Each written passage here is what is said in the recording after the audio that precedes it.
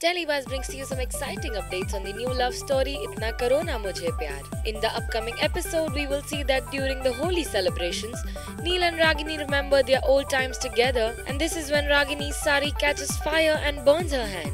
Neil runs to save her and seeing her hurt, shouts at Dr. Aman for not keeping her safe. It is clear that Neil still cares about Ragini and he cannot see her in pain. So what do you think will happen now? Share your thoughts in the comments section below and let us know. Hit the like button for Neil and Ragini and subscribe to TeleBuzz for more daily television updates.